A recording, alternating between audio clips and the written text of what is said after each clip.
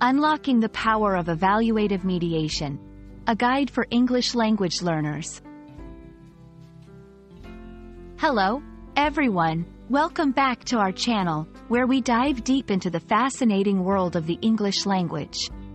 Today, we're exploring a compelling concept that might sound complex at first but is incredibly useful in both personal and professional communication: evaluative mediation.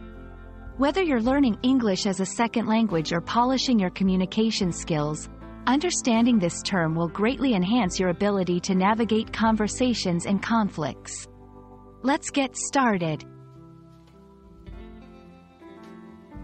Evaluative mediation refers to a specific approach in mediation where the mediator plays a more directive role in guiding the parties towards a resolution.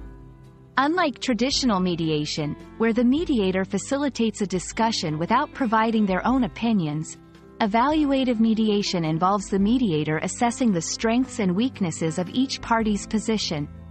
The mediator may offer opinions, suggest settlement options, and help the parties understand how an outside party, like a judge or arbitrator, might view their case.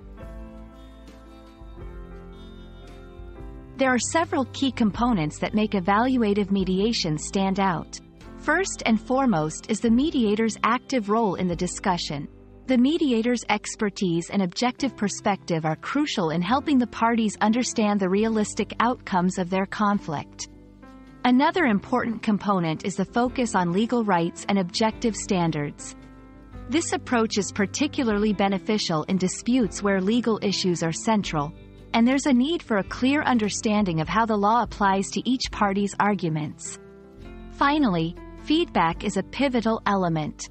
The mediator's feedback helps clarify misunderstandings, illuminates potential consequences, and encourages parties to consider realistic, pragmatic solutions to their dispute.